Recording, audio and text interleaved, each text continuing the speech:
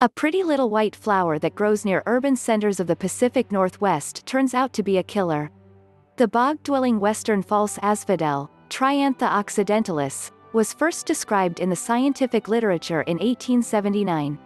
But until now, no one realized this sweet-looking plant used its sticky stem to catch and digest insects. According to researchers who note in their study published Monday, it's the first new carnivorous plant to be discovered in about 20 years.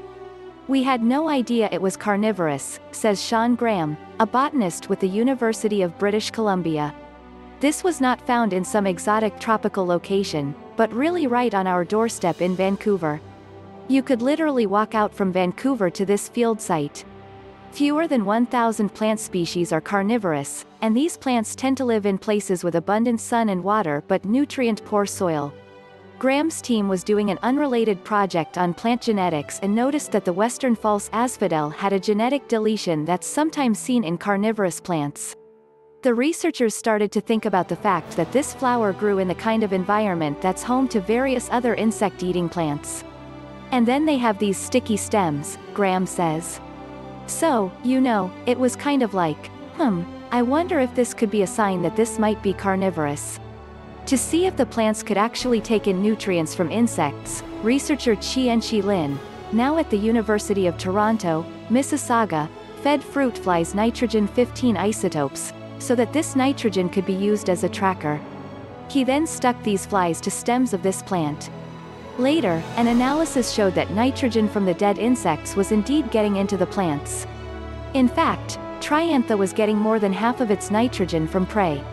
In the Proceedings of the National Academy of Sciences published online Monday, Lin and his colleagues say that this is comparable to what's seen in other carnivorous plants.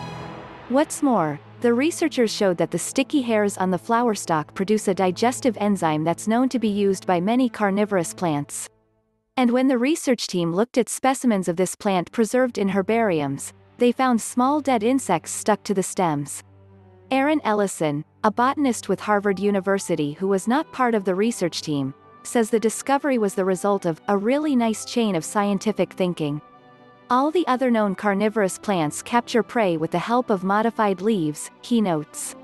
Nobody would be looking at a flower stalk as the primary mode of carnivory, Ellison says. That is quite a surprise. Usually carnivorous plants keep their deadly traps far away from their flowers, so there's no danger of accidentally killing off pollinators. But in this case, it looks like the stem is only able to ensnare tiny insects such as midges, not the larger bees or butterflies involved in pollination.